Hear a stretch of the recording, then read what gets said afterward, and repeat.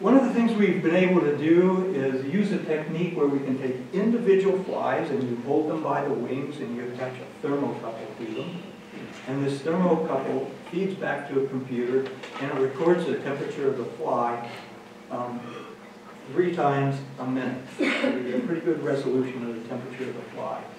We can place the flies in styrofoam containers that then are placed in a -80 freezer, and the styrofoam insulates the flies so that the temperature inside decreases at 1 degree per minute.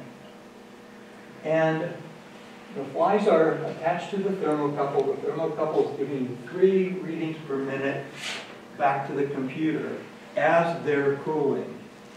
When they freeze, so when the water in their body freezes, it's an exothermic reaction. What happens is the water molecules turn from liquid to crystal and they give off a little bit of heat. And the probe is sensitive enough to record that heat that's given off when the water freezes. So we can follow their temperature as they cool, and then we get a little blip, about 1.5 to maybe 1.8 degrees, and then they continue to cool. And that little blip tells us the temperature at which they freeze. And we now know that they can supercool to -20 degrees centigrade.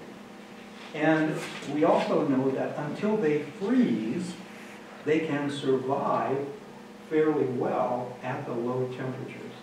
Not all of them are surviving down to, say, -18, -19, but a lot of them are.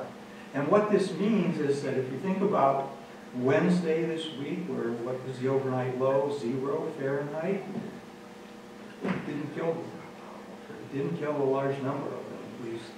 So they have the ability to depress the freezing point. We're trying to better understand how they do this. It's probably a chemical similar to ethylene glycol, which is what we put in the car. It's not that. That will be toxic to them.